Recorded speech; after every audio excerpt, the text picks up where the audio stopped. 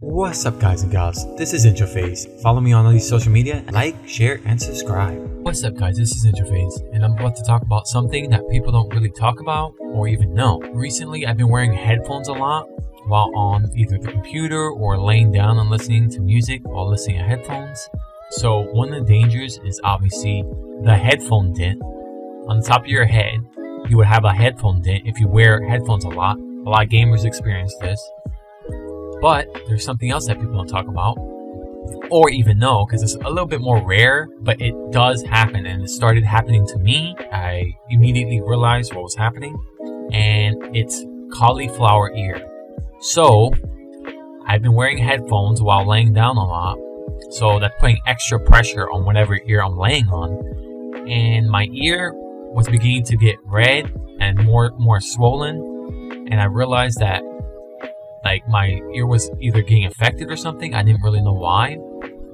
And there was a little bump on one of my ears, and I realized oh, this is a sign of cauliflower ear. Now it's preventable if you catch it early, which I did, and you immediately have to ice the area or drain it if you're in sports. This is something people in sports usually experience, if you're playing hockey a lot and you're wearing a helmet, or if you're playing football, or of course UFC, if you're getting hit in the head a lot and your ear is getting hit and wrestled around. A lot of those guys get cauliflower ear all the time, along with gym people that go to the gym a lot.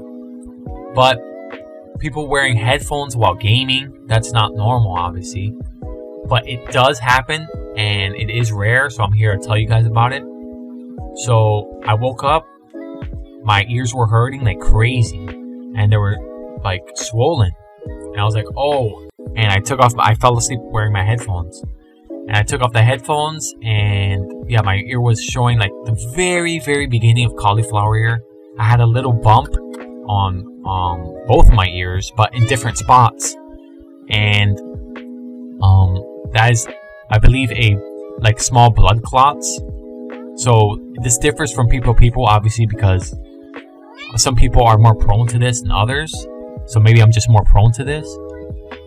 But either way, don't take the chance while gaming a lot, because you do not want this to happen. People don't like cauliflower ear, and every time I see somebody, a fighter, having that, it's not very appealing. So I immediately iced it for, I think maybe 45 minutes to an hour.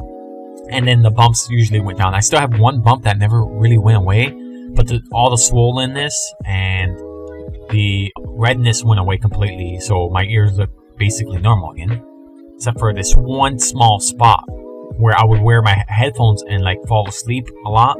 So it's putting extra pressure. But from what I understand, it can actually happen to you just by wearing headphones, period. Gaming or listening to music all the time, watching movies and a lot on your computer.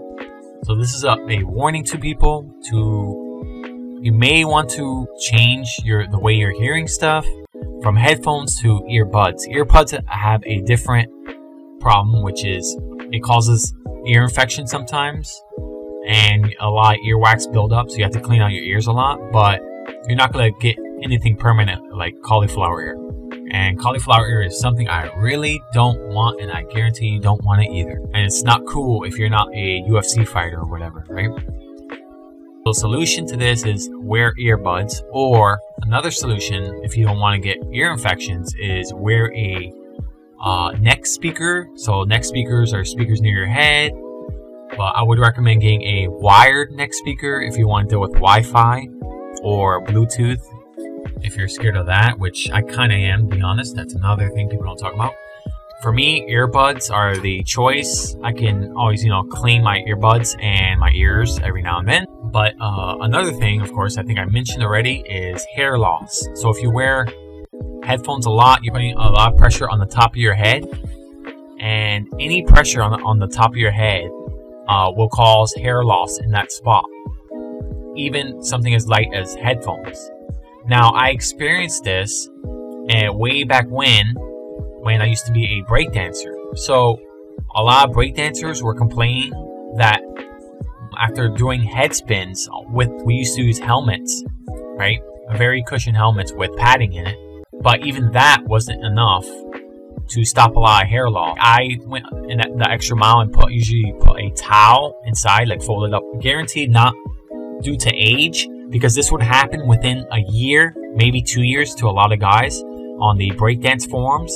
And they will all be like, look at my hair loss in the same exact spot, right? Within 1 or 2 years. And they were in their 20s. So this isn't like an age thing. Hats may cause hair loss, but I guarantee headphones are a lot heavier than hats.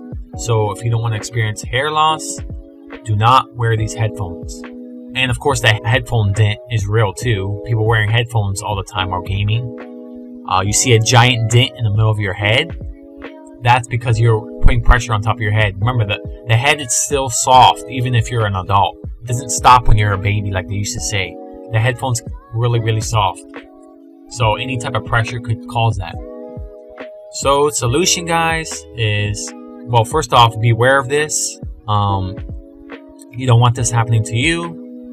And the solution I'm giving you guys is wear earbuds, good old-fashioned earbuds. And I would recommend wearing wired earbuds. And I'm talking about the 3.5 millimeter headphone jack, good old-fashioned, and just buy extension cords. Because a lot of Bluetooth headphones, they give you a lot of warning where they say it causes cancer. If you read the labels, and I don't think you want any type of brain tumor or cancer in your head, as we all don't want, right? Just buy a bunch of 3.5 millimeter extension cables. They come in crazy sizes. I used to have one that was 100 feet, I think like 100 feet or 75 feet. They go extremely far. So, but what I recommend on top of that is just buy a bunch of like 3-footers, because the long ones, if you buy them, they're probably way more expensive, and the 3-foot/6 foot wired 3.5 millimeter or earbud jacks, they go, if they break, you can always just replace one, you know, and they're very cheap, and you can get them in a lot. So I hope you like this video, guys. Be aware this is a thing. And I took pictures of my ear. Right now I'm using all these AI photos, and I can't find the pictures of my ears where it was clearly happening because of these headphones. 100% guaranteed.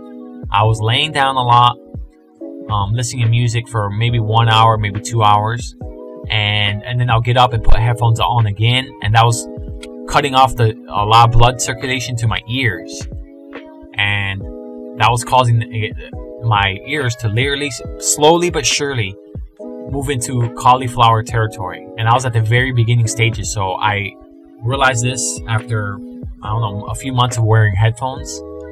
And of course, it takes longer if you're not a fighter, because the reason that fighters get it is because they're getting extreme blunt force trauma into their ears, and they're getting, you know, wrestling around, and wrestlers experience cauliflower ears. That's why you see a lot of Olympic wrestlers with cauliflower ears. So be aware of this, guys. This is a problem, and nobody's talking about it. You don't want to get this, because I'm sad to say, once you get full cauliflower ear, there's no turning back. There's no surgery that can really make your ear look the way it used to look. And you're gonna be, even if you get surgery, one, it's gonna cost a lot of money, especially if you're in the US. It never looks the same. It will still always be puffy and not look right, and you don't want that. That's very appealing to both men and women, and you don't want that. So take heed to my word, guys. Please buy wired 3.5 millimeter earbuds. That's my recommendation. And don't end up like me at the very beginning stages. Thank God I caught it early, and then my ear went back to normal quickly after icing it repeatedly. I did for like 45 minutes to an hour, and then I'll let my ear, you know, rest after a while, because it gets extremely cold with the ice packs. And then I'll do it again, and then slowly but surely my ears went back to normal. And you don't want this happening to you. So hope you like this video, guys. If you like this video and this was informative to you, please like, share, and subscribe. That's all for today, guys. This is Introphaze. Follow me on all these social media, and if you like my videos, like, share, and subscribe.